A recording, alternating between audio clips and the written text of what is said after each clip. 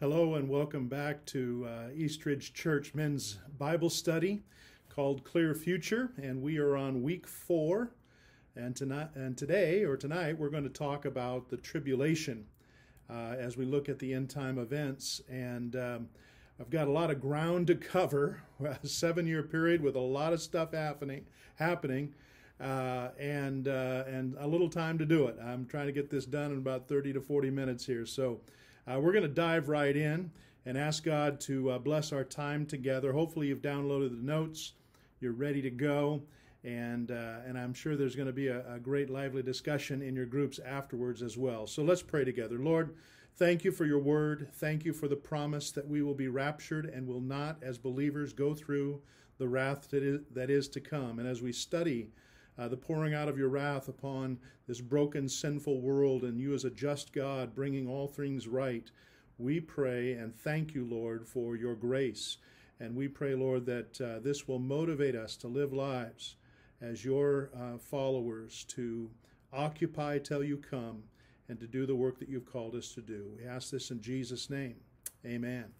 Amen. All right, the tribulation. Well, what is, first of all, the tribulation? And you can take that word, the term tribulation, and it simply means pressure, either literal or figurative pressure, or affliction or anguish, or other words that are synonymous with the word tribulation, that you're burdened, that you're persecuted, that you're going through trouble. And it can refer to anything from just the daily trials of life to more severe trials, including even persecution for the faith. But we're going to talk about what is referred to as the tribulation, and even in some cases, referring to the last half of that time period, the Great Tribulation. It's derived from several scriptures, Daniel, the Gospels, Paul's writing to the Thessalonians, Revelation, other prophets refer to this time, and we're going to look at it. It's a 7-year period. We'll explain why it's 7 years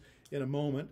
But let's take a look at a couple of verses that refer to this tribulation or great tribulation. Daniel chapter 12, verse 1 says, "At that time there shall be a time of trouble or tribulation, such," notice, "as never has been since there was a nation till that time."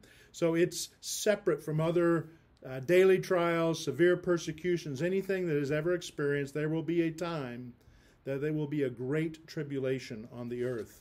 Matthew 24:21 says this, "For then there will be a great tribulation, such as not been from the beginning of the world until now, no, and never will be." So it will be unique, it will be intense, it will be greater than any other tribulation up to that point.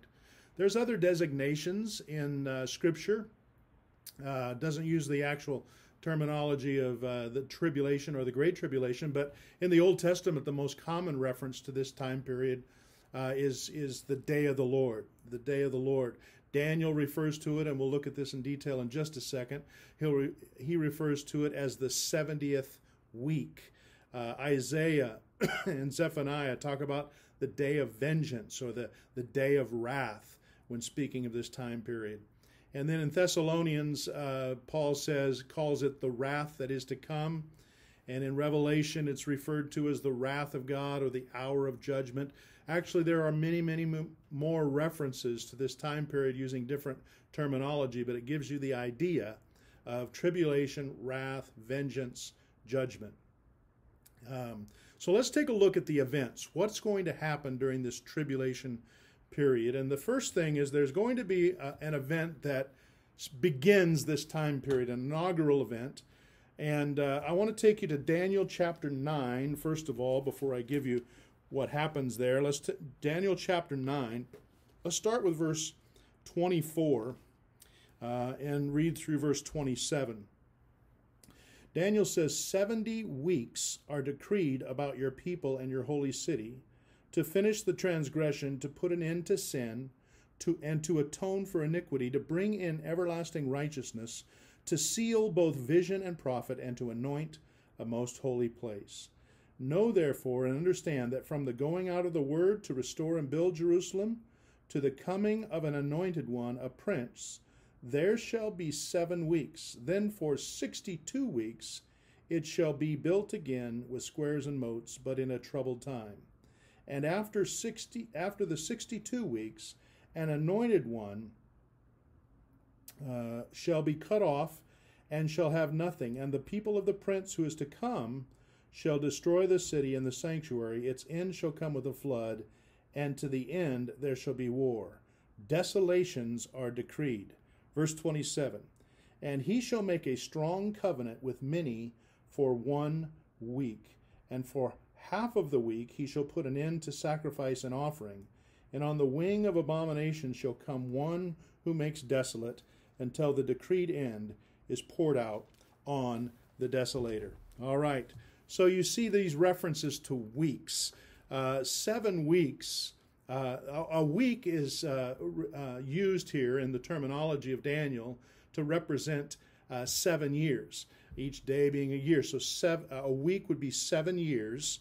And so when he says 7 weeks, that means 7 groups of 7 years, which would be 49 if my math doesn't fail me. And so he says there's going to be this 7-week period, which is 49 years, and then 62 weeks. So it would be 62 groups of 7 years, which adds up to 424 years for the 62 weeks. All told, all 69 weeks is 483 years. Now, why do I mention this? Well, there is a doctor by the name of Dr. David Cooper, a theologian, and he used the Bible's method of counting regular solar years from the creation of Adam, and he determined that from the year of the decree of Cyrus, the Persian, to permit the Jews who were captive in Babylon to go back and restore and rebuild Jerusalem. You remember Ezra and Nehemiah, that's that time period. From that time until the time that Jerusalem was rebuilt was 49 years. And 434 years later, or 62 weeks, the Messiah was cut off. He was crucified. So from the time of the rebuilding of Jerusalem to the time of Jesus' crucifixion was 434 years, which equals that 62 weeks. So he's saying there that the 69 weeks have been fulfilled through Christ's crucifixion on the cross. Well, connected with that 69th week in Daniel's vision, he says the Messiah will be cut off. Following that, at some point, the people of the prince who is to come will destroy the city and the sanctuary. The question is, who is this prince? Well, we looked at it last week. The prince that is to come is the Antichrist. It couldn't be Christ because he's already referred to in the being cut off and crucified. But so there's this 70th week, one more week to come. And that week is a 7-year period, and that's what we're referring to here in Scripture, is referring to the Great Tribulation that's going to take place. The Antichrist, so the number one inaugural event, if you're taking notes, fill this in, is that the Antichrist signs a covenant with Israel.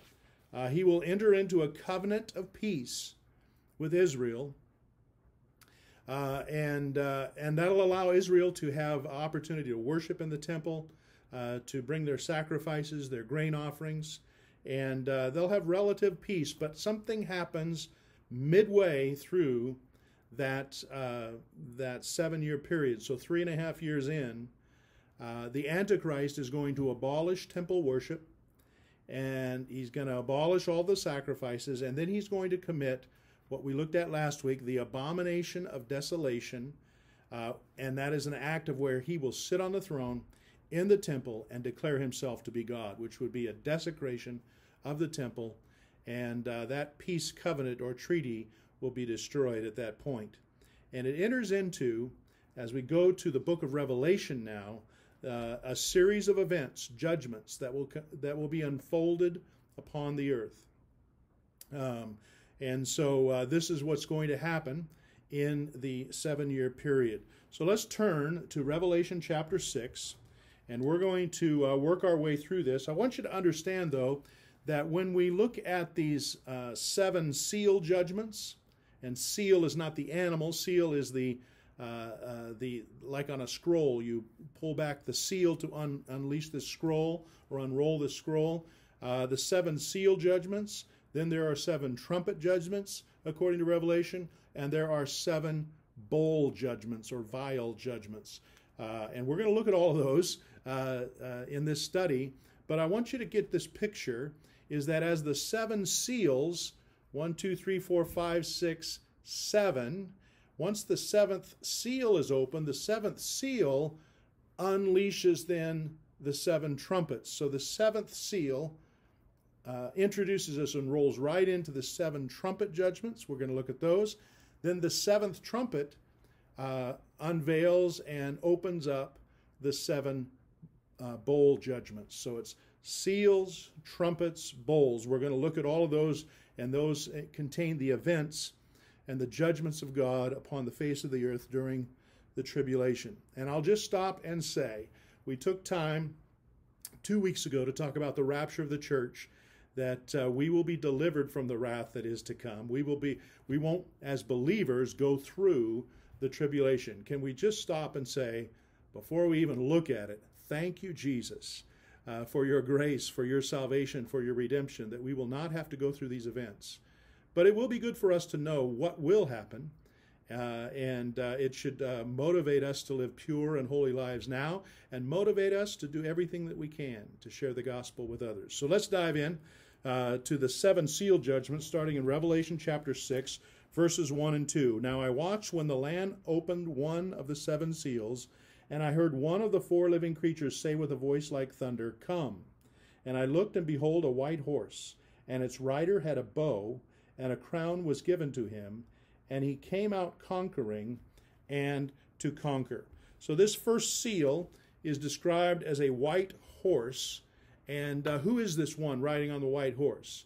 Well, most scholars believe that this is referring to who we looked at last week, the Antichrist. So fill that in. The Antichrist is the one riding that white horse, and he will appear on the scene in this tribulation period at the very beginning, and he's going to use diplomacy and the promise of peace. Remember, he enters into a covenant with Israel.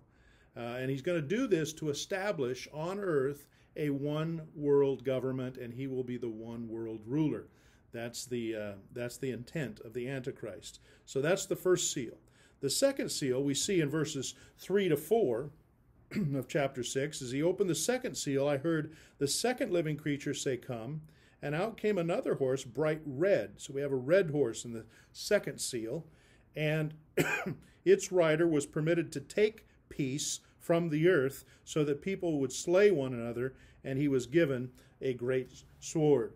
So the second seal introduces this massive war that's going to take place, because peace will be taken from the earth. There will no longer be peace on earth, and people will be slaying one another. It'll just be mass warfare on the face of the earth in this second seal judgment. And then we come to verses 5 and 6 of chapter 6, which is the third seal, and we see a black horse. And notice here it says, this black horse, and its rider had a pair of scales in his hand. And I heard what seemed to be a voice in the midst of the 4 living creatures saying, "A quart of wheat for a denarius, and 3 quarts of barley for a denarius, and do not harm the oil and wine." What's this talking about? This is talking about a great famine that's going to take place. So the black horse represents famine. We have the Antichrist, this is the white horse. Red horse is war.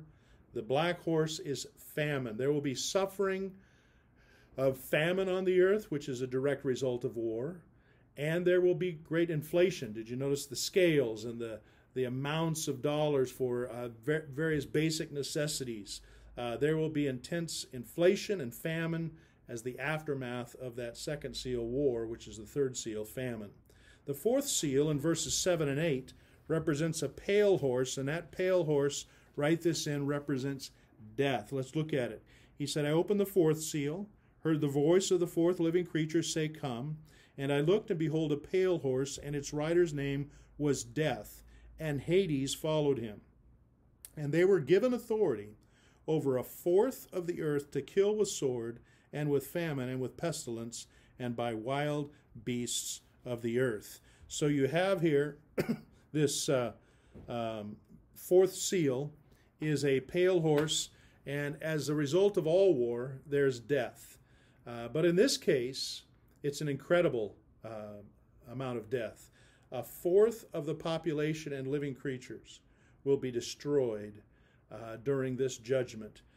By today's population standards, that would amount to over 1.5 billion people that would be destroyed as a result of this war and death that would take place on the earth. It's incredible to think about it. All right, so that was the fifth seal, or the fourth seal. The fifth seal is found in verses 9 to 11. And it says, "When I opened the fifth seal, I saw under the altar the souls of those who had been slain for the word of God and for the witness they had borne. They cried out with a loud voice, 'O sovereign Lord, holy and true, how long before you will judge and avenge our blood on those who dwell on the earth?' And then they were each given a white robe and told to rest a little longer until the number of their fellow servants and their brothers would be complete, who were to be killed as they themselves had been." This passage introduces us to the martyrdom of those who are converted to Christ during the tribulation period. You say, how were they converted to Christ? We're going to look at this in a moment, but there was the preaching of the 144,000 Jewish witnesses described in Revelation 7. And as they go out and declare that Jesus is, in fact, the true Messiah, there will be people who profess faith in Christ during the tribulation period, an innumerable amount of people, the Bible says, and because of this, they will be martyred by the government leader and by what is referred to as the harlot. We'll look at this also a little bit closer. That's described in Revelation 17. The harlot represents this false religious system. And the harlot gets her power from the Antichrist. And so these people will be martyred. And it tells us, first of all, that evangelism during this time period is back in the hands of the Jews. The 144,000 witnesses are Jews, and since the church is absent, we've been raptured. The 144,000, along with what we'll look at in a moment, the two witnesses, will be the ones doing the evangelizing, and many people will come to faith in Christ during this time period. We come to the sixth seal now. It's found in verses 12 to 17 of Revelation. And I'm not going to read the whole passage, but basically summarize it for you, that the wrath of God is going to be poured out in the form of a mighty, mighty earthquake. And it's going to be bigger than any earthquake we've ever seen or experienced. I tell you, I've experienced a few earthquakes. The strongest one I experienced, I remember the date, to the exact date, because it was on my wife's 30th birthday. I won't give you that date for her sake. But on her 30th birthday, we were living in Oregon, and I had gotten up. It was early in the morning. I'd gotten up, just gotten into the bathroom, getting ready to take my shower and get ready for the day. And it sounded like, to me, I heard the earthquake before I felt it. It sounded like the washer machine had gotten off. You know how that wah, wah, wah, wah, wah sound? That's what it sounded like. And what that was the door to the glass door to the shower was rattling and making that sound. And as I'm trying to gain my bearings and know what's going on, Lizette rushes in and says, "What are you doing?" She thought I was making the noise. And then I said, "We're having an earthquake." And so we start to go out of our room to check on the kids. And it wasn't long after that it had stopped. I'm glad that it was not long, but things were definitely shaking. My son slept through the whole thing, didn't even know it. My daughter was a little afraid, and one of her precious moment ornaments fell off the window sill and broke, and that was her great tragedy. But it was unsettling, and that was just a small earthquake. That was, I think, in the area of 5 point something that experienced at that time. I can't remember the exact level of intensity, but this is going to be an earthquake that is going to be bigger than any we have ever experienced. It is going to be an earthquake where so severe that people, the passage here says that people will cry out for the rocks to fall on them and kill them because they're so terrified. We come now to the seventh seal, and that is found in Revelation chapter 8, verses 1 to 6. And I want you to notice something in Revelation 8. It says, "When the Lamb opened the seventh seal, there was silence in heaven for about a half an hour." Isn't that amazing? That in heaven will be 30 minutes, about 30 minutes of silence. And I saw the angels who stand before God, and the 7 trumpets were given to them. And another angel came and stood at the altar with a golden censer. And he was given much incense to offer, notice, with the prayers of all the saints on the golden altar before the throne. And the smoke of the incense with the prayers of the saints rose before God from the hand of the angel. And the angel took the censer and filled it with fire from the altar and threw it on the earth, and there were peals of thunder, rumblings, flashes of lightning, and an earthquake. So remember, this 7th seal, we're told that we get a picture of what's happening in heaven as this is being unfolded, is there's going to be 30 minutes of silence. But it's going to introduce now, remember the 7 seals, the 7th trumpet introduces now the unfolding of the 7 trumpet judgments. So let's dive into those. Verse 7 of chapter 8 is the first trumpet. And we see in verse 7 that the first angel blew his trumpet, and there followed hail and fire mixed with blood, and those were thrown upon the earth, and 1/3 of the earth was burned up, and 1/3 of the trees burned up, and all green grass was burned up. So write this down: hail, fire, and blood. It'd be a major catastrophe. Is going to fall on the face of the earth, and it says 1/3 of all vegetation, trees, grass, the earth, will be destroyed. An incredible event, horrifying event, I'm sure. And then we find the second trumpet in Revelation 8 and 9, and we hear about this great mountain of fire that is going to destroy 1/3 of all, write this in, sea life. Every sea creature, all the living creatures in the sea, 1/3 of the sea will be destroyed by this event, the second trumpet judgment. Then we find in verses 10 and 11 a third trumpet, and let's read that, verses 10 and 11. It says, I jumped ahead a chapter there. Chapter 8, verses 10 and 11. The third angel blew his trumpet, and a great star fell from heaven. This could possibly be a meteor, we don't know, but a great star fell from heaven, blazing like a torch, and it fell on 1/3 of the rivers and on the springs of water. And the name of the star is wormwood, which means bitter. 1/3 of the waters became wormwood, and many people died from the water because it had been made bitter. So we have this third trumpet, the great star wormwood, will destroy 1/3 of the rivers and the fountains of the earth. So there will be destruction, and the water will become bitter. Can you imagine if water was contaminated, the death and the destruction that would come upon the people and the earth? That would be millions of people will die during this time period. We find in verse 12 that 1/3, this is the fourth trumpet in chapter 8, verse 12, 1/3 of the sun, the moon, and the stars will be darkened. Okay, so 1/3 of the sun, 1/3 of the moonlight, 1/3 of the stars lighting up, and it will result in darkness, 1/3 of darkness on the face of the earth. And that will also be a terrifying and difficult time as well. Then we go into the fifth trumpet, and that's found in Revelation chapter 9, verses 1 to 12. For sake of time, I'm not going to read it, but it's there for you to read on your own. But basically, these demonic, looking like, as John said in his description, remember, he is looking ahead. He's seeing things ahead that he hasn't experienced or has a word for even.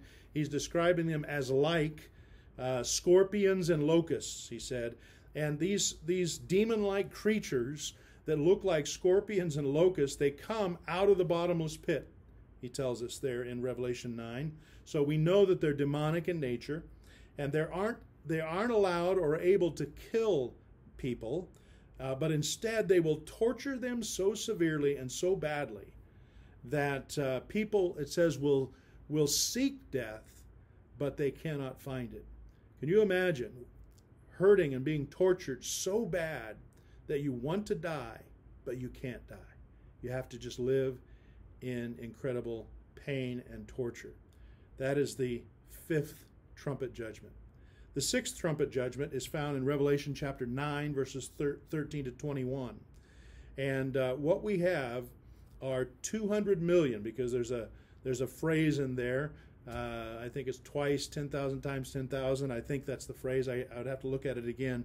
But it adds up to 200 million death angels, basically angels, death angels that will be sent out upon the face of the earth. And this passage tells us that during the sixth trumpet judgment, 1/3 of the population will be killed.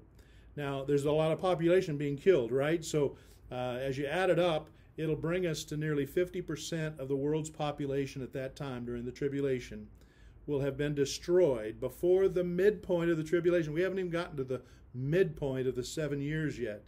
And the people that will be destroyed are those who have taken the mark of the beast. We'll talk about that in just a moment as well. Before we go to the seventh trumpet, I want to pause and talk about in Revelation chapter 11, verses 3 to 14. It speaks of two witnesses. And what do these two witnesses do? Write down this word. They prophesy, they preach, they proclaim the gospel. And they do so for 1,260 days. Basically, the first 3.5 years of the tribulation. Basically, everything that we've covered up to now. At the same time that all these events are happening, there's two witnesses that are real people. The Bible says that they'll have miraculous powers that they'll be able to employ, much like Moses and Elijah, it says. They will preach, they will witness during this first half of the tribulation. And it's quite possible during their preaching and prophesying, that's how the 144,000 Jews are converted and sealed and saved, and they go out preaching and evangelizing as well. That's how you have the saints that will be martyred during the tribulation.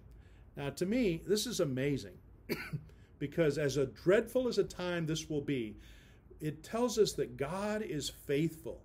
He's faithful to provide a presentation and a preaching of the gospel, an opportunity by grace to all the nations, even though he's in the process as a just God of having to punish sin and destroy the works of the enemy. And so God is still reaching out in the midst of the tribulation because he loves people and he wants them in relationship to him. So it comes to the seventh trumpet now, and that's found in Revelation chapter 11, verse 15. And basically what happens with the seventh trumpet is it introduces a lot of events. Those events happen through chapters 12 through 18 in Revelation, and we're going to kind of do a quick survey of those in just a second. But it also, as I said, remember the seventh seal introduced the seven trumpets. The seventh trumpet unfolds the seven bowl judgments, which will be the most severe and final judgments upon the face of the earth during the tribulation. So we're entering now into the last 3.5 years, what many refer to the whole of the 7 years as the tribulation, the last 3.5 years as the Great Tribulation. What are some of those events that begin to unfold? Well, let me just quickly, I'll give you some references. They're not in your notes. You can write these down. But in Revelation 17, there's a description of, and I referred to it earlier, as a false religious system called the harlot. And this will be a merging of all the religions of the world during the first half of the tribulation. And this religious system called the harlot will be so powerful that initially it will dominate the Antichrist and the 10 kings. But because of their hatred for this religious system called the harlot, at the midpoint of the tribulation, they'll make war on her and kill her. So there will be a destruction of this false religious system halfway through the tribulation.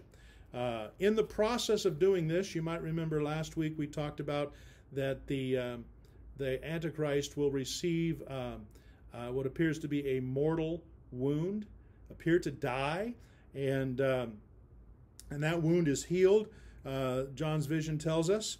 And we also know that in Revelation 12, we touched on this briefly, but there's going to be a war in heaven, and Satan and his demons will be cast out of the atmosphere, out of the universe. They're going to be confined to the earth.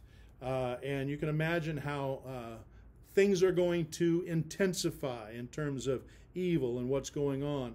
And when that happens, Satan actually himself will enter the body of the Antichrist and possess and manipulate from that point forward, so that the Antichrist will have even a new and even more vicious life in this second half of the tribulation. The Antichrist is going to force the remaining people on the earth. We find this out in Revelation 13 as well. Force them to begin to worship him.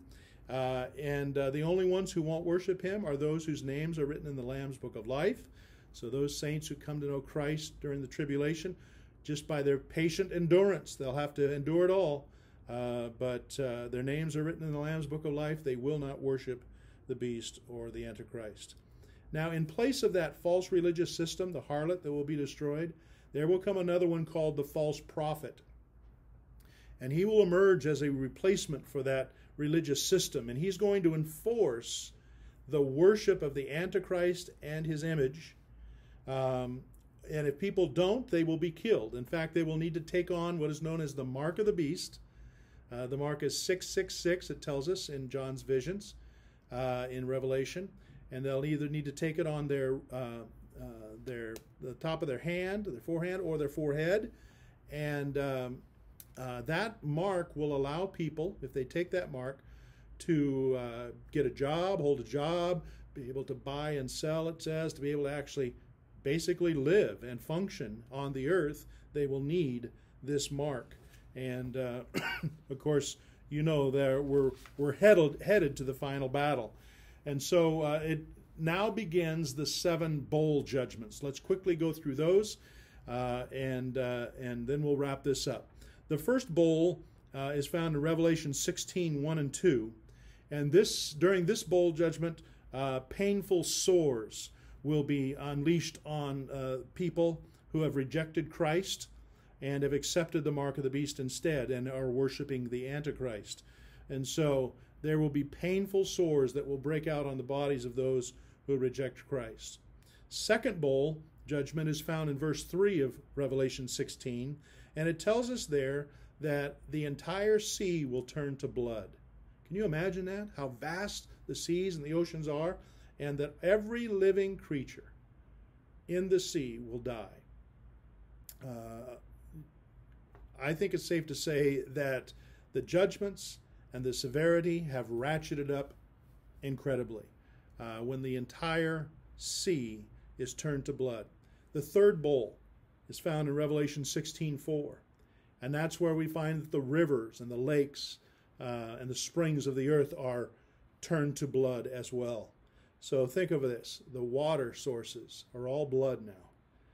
The fourth bowl, found in Revelation 16:8 and 9, tells us that there will be fierce heat from the sun. It will become so intense that the ungodly will not turn. They won't turn in repentance to God. In fact, it will further infuriate them, and they will blaspheme the name of the Lord in the midst of this suffering. And the fifth bowl is in Revelation 16:10 through 11, and that's where darkness will cover the throne of Antichrist and his kingdom. Sores will continue. They'll produce such agony that it says men will gnaw their tongues in pain, and they will blaspheme God, and they will refuse to repent. Isn't that remarkable? After all of this, they're still refusing to repent and turn to God. And you know, if they do, they would be delivered. They would, at the end of the tribulation, just like the martyred saints, would be resurrected and raptured to be joined with the church. But they're refusing to repent. We come now to the sixth bowl, is found in Revelation 16:13 through 16. And that's where demonic spirits who lie and deceive are going to be unleashed on the earth, and they're going to bring the kings of the earth to this place called Armageddon. And so write this in. It'll actually set the stage for the battle of Armageddon. These lying spirits will be bringing these kings to this battle of Armageddon.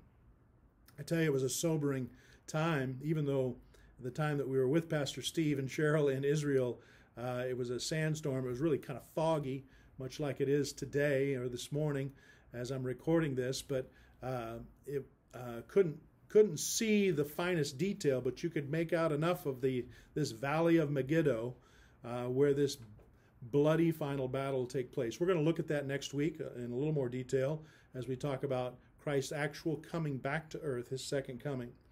And then we come finally to the seventh bowl in Revelation 16, verses 17 to 21.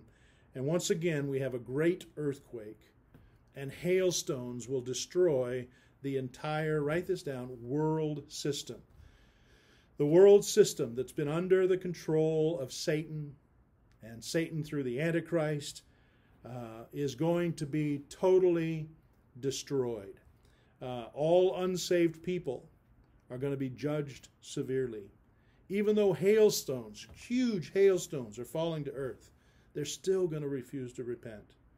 And the judgment of God is going to be so devastating that what's going to take place following is we realize that what's happening is a preparation for the coming of Christ to set up his kingdom on earth, his kingdom of peace and righteousness and justice and holiness. Not the kingdom of the world and the kingdom of darkness, but the kingdom of peace, his earthly kingdom. We'll look at that in a couple of weeks, called the millennium, and I'm looking forward to that. I don't know about you, but I'm ready to get out of the tribulation.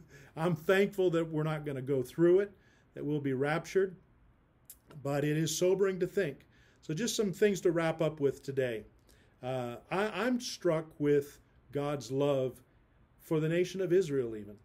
As you go back and look at these scriptures, look at how Israel is weaved in here. The 144,000, the two witnesses. God, as it's said in the Old Testament, the apple of his eye is still the nation of Israel. And he's still reaching out to them. And there will be those who will convert and recognize him as the Messiah. I'm also struck with God's love for the sinners. Even the unrepentant, he's still giving them opportunity. He's still trying to reveal himself that he's a loving but just God and that they need to turn to him, even though they refuse to repent. I'm taken with man's refusal. How hard do our hearts need to become to refuse God's grace? How deceived people are, and how sin has kept them so bound, and how Satan has kept them so blinded that they would refuse to repent even through intense tribulation. And I'm also taken with the fact that Satan is very deceptive, and he has power, but his power is limited. And we're going to look next week as Christ comes back, how he will be chained and he will be restrained. We're going to look at how eventually he'll be thrown into the lake of fire with all his demons and the beast. And he will never have opportunity to deceive, to destroy, to tear down lives of people. And so our God is faithful. And so whatever you're going through, whether it's on a personal level, a struggle, a challenge, know this, that God will get you through. Through faith in Christ, your name's written in the Lamb's Book of Life. He will deliver you from the wrath to come. You won't need to experience what we've just studied, the Great Tribulation. Let's pray. Lord, we do thank you for your grace. We thank you, Lord, that you have a plan, that you are going to restore justice. You are going to restore righteousness. You are going to restore order as you originally intended in creating the heavens and the earth. And Lord, we know that someday there's going to come a new heaven and a new earth, that you're going to establish your kingdom right here on earth, and we are going to rule and reign with you. And that's all by your grace. And so, Lord, increase within us a desire to live as your ambassadors on this earth, to share the gospel, to allow as many people as possible the opportunity to have their names also written in the Lamb's Book of Life. We ask this in Jesus' name. Amen. Amen. Well, thank you for being with me. Enjoy your study together in your groups, and we'll see you next week as we talk about the second coming of Christ. God bless you.